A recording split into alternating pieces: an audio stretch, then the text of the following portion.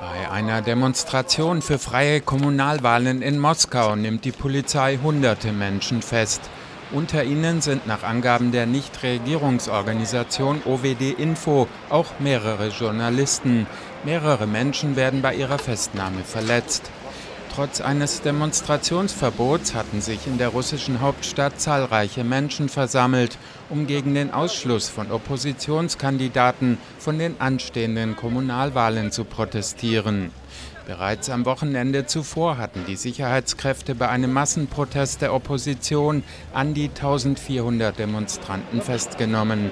Die Protestbewegung wirft den Behörden vor, Oppositionskandidaten aus fadenscheinigen Gründen von den Kommunalwahlen im September auszuschließen.